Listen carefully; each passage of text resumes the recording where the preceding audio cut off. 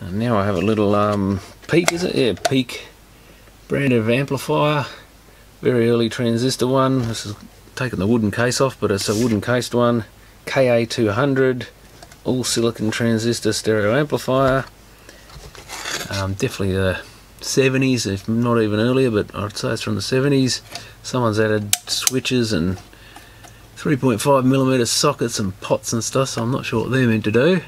But this is a completely unknown unit. Again, the power cord was cut off, so I've just temporarily hooked one up. I'll power it on. We do have a power light, so that's something. This thing's actually so old it's got output transformers by the look of it on the circuit board here, so that's a very old output stage with these transformers on it. Really didn't see many of them around, so it must be pretty old. But yeah, I'm not sure what. It's got KA-200 case transistors by the look of it. Even though this heatsink's actually cut out for the TO66 or whatever the small TO3 shaped metal case transistor is. I can hear the transformer humming, but that's about all we got going at the moment. Now I've got to work out what's even the speaker connections. I've got left and right there, but whether that's for speakers. So 10 ohm 10 watt resistors there, like they're trying to drop the level down. Yeah, this is going to be hard enough to even work out what is the actual output. Got two sockets here. That goes via a pot. That goes via another pot. I have no idea what someone's done to this thing. But there's our output transformers, output transistors. So it's got to be some of these connections. So we've got a green wire from these reds goes down to the headphone socket. Oh, here we go, blue and white. So we can actually use the headphone socket to work out where the original speakers went in this thing. So yeah, these red wires have all been added later. I might even get rid of all this rubbish so I can see what I'm doing. So we've got a yellow wire from this end of the board, yeah, and a filter cap there. So this is probably going to be DC isolated anyway. I would assume that would make a good ground on the case, or even the pots are usually a good ground. RCA socket, that'll also do as the outer of those is a good ground. This looks like it is an actual ground. Yeah, we've got 12 volts there. Is that connected to that? Oh no, it's a separate pad. Yeah, we've got 9.6 volts, but that's probably just the charge on the cap. And that side doesn't have anything, so maybe not. 13 volts. Yeah, it's got 9 volts on it, that's not a good sign. But that, I would have thought, would be isolated from everything. That goes into a pot. Yeah, this is a real mess, this thing. I'll actually fire up the soldering iron and remove some of this wiring and see what happens. So I've obviously turned the power off.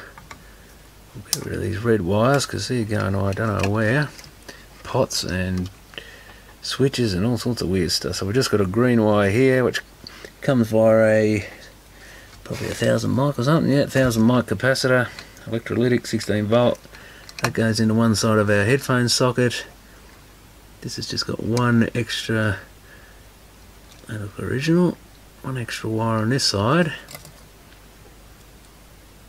which again is the basically the circuit board symmetrical. Each channel is the same but in a mirror image. So we've got a 1000 mic capacitor on this side, a yellow wire going to the headphone socket. Looks like someone's soldered something across the actual headphone socket. Yeah, they have. So we've got a white and blue wire going to the back panel, would have been the original speakers. Yeah, just a yellow and green coming in from the amp, blue and white out. And then we've got a couple of 470 ohm resistors which drop the volume for the headphones when they're switched in. But yeah, someone's bypassed at least one side, so it might have had a faulty socket here. So what have we disconnected this? I'm going to get rid of these potentiometers and stuff, I think, if I can easily do it. First I've got to find some pliers. Okay, so I've removed all this jumble of pots and switches and resistors and 3.5mm sockets off the back of this amp now. I've got power back on it, so I'll double check the outputs here. I've just got the output wires stuck out through the back here, and there's a couple of earth wires as well. And yeah, we've got 12 volts on one still by the look of it. 12 volts on the other, so that's probably just the capacitors charged up. So maybe they meant to have a voltage on them. It was just that one of them was actually disconnected before, because I think we had 0 or close to 0 volts on one and voltage on the other. So I might have to put a dummy load on these rather than risking a set of speakers. You can put a fuse in line with your speakers, just a 1 amp or half amp or something, and then it'll probably blow that before burning out the speaker coil or doing any damage. But I've got a couple of dummy loads here, big 100-watt dummy loads, so I might hook those up, or at least 1-to-1 channel, and see if that drops the voltage. And that's a much safer way to do it. It'll just get a bit hot, the dummy load. If there's a DC problem here, it may blow something in the amp. But might be a reason to go even higher resistor. What are these ones? 10 ohms. I should have 100 ohms somewhere. Yeah, 100 ohm resistor. Could actually put a 100 ohm 5 watt to ground, just temporarily, and see if that drops the voltage. Probably a safer way to do it.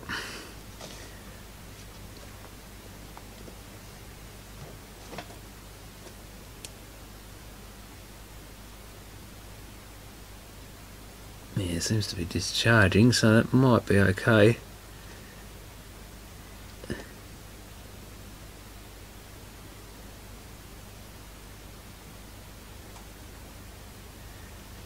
So sometimes you normally don't have capacitors on the output of these amps, because this is an old one with output transformers. They're set up quite differently. That seems to drop it down slowly to 0 volts. So that probably is just the caps charging up at initial startup of the amp. When the power's initially applied, it's starting to rise again. But yeah, we didn't. I don't know if it's even got fuses, didn't blow any fuses or anything like that, so that's a good sign. This amp's probably okay. And it's probably safe to actually hook a speaker up to this thing and see if it actually does anything. Always got to be careful you don't short. Yeah, there we go. You don't short any of these wires to chassis, because the chassis will be ground. If you short your outputs out, it probably doesn't matter with one of these old ones with a transformer and capacitor output, but with any of the newer amps, if you short the output to ground, you'll probably blow the output chip or transistors. Certainly if it's for anything other than a short connection, but yeah, some of them will blow instantly. Ooh, that's interesting. We've got a lot of noise on that channel. And we've got, oh, that's why, because getting the balance going, we've got a lot of noise on both channels. Must be a tone control. Wow. Interesting. Oh, that's the power switch, not the input switch. Where's our inputs?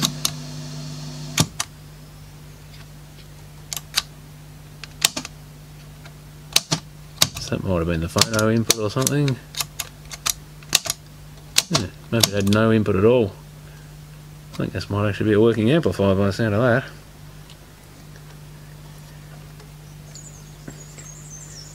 And yeah, you don't want these outputs to touch the other channel either, so keep them away from ground, keep them away from the other channel, or you may cause some blown outputs. Like again, like I say, because this isn't DC coupled, it probably won't matter a great deal.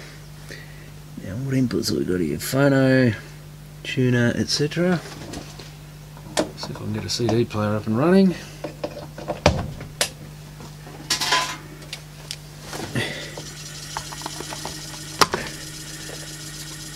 old Sony doesn't seem to have that. It's been sitting in the garage for years. If we got a tuner, oh, right away, there we have it.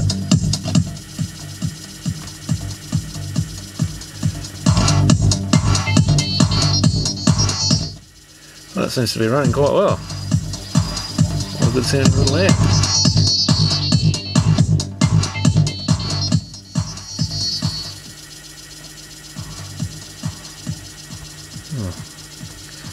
Well, I was expecting something to be wrong with this thing, but it actually seems to run okay.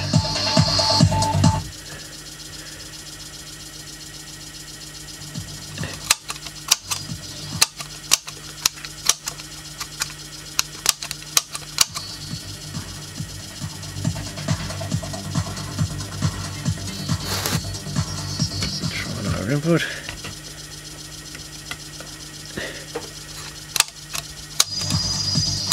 Yes, that's the second one.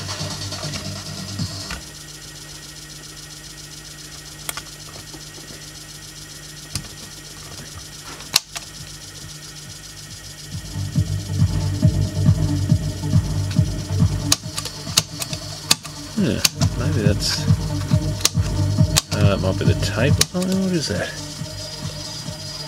A record. I've actually plugged in the tape record output, so that's bypassing the switches basically and going back into the preamp section. So it looks like we've only got tape, tuner and phono. That's all we got. I'll plug it into the phono even though it's way too high a level just to see if we've got sound there. And find the input. That's pretty much what I expected. Even more distorted than I expected. But at least we know that phono input's working.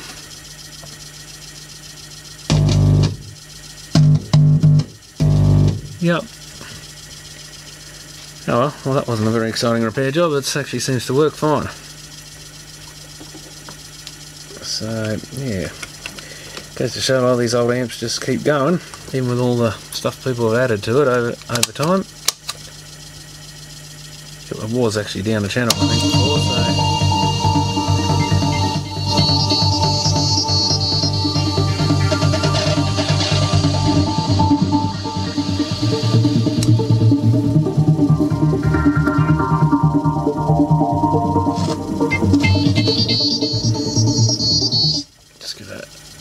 Balance control clean, and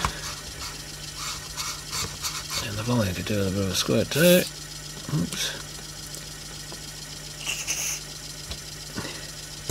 That's handy.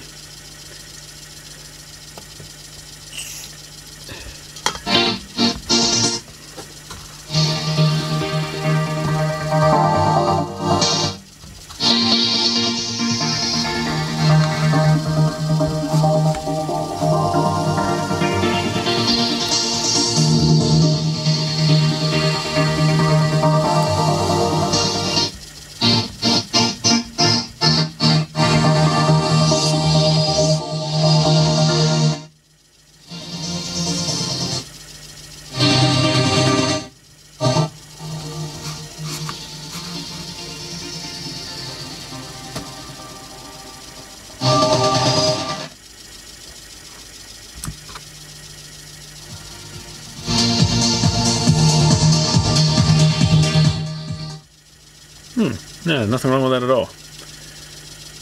Actually more powerful than I would have expected of a small amp. Probably only good for 10 watts a channel or something, but it actually sounds quite good. So yeah, don't really need to do much more than that with that other than put the cover back on, or maybe change this speaker outlet here back to the originals. Probably would have had the little screw terminal ones, or must have, I reckon, with that sort of thing. Could have been the little spring mounted ones. But yeah, just a matter of fitting a new speaker outlet and she should be right.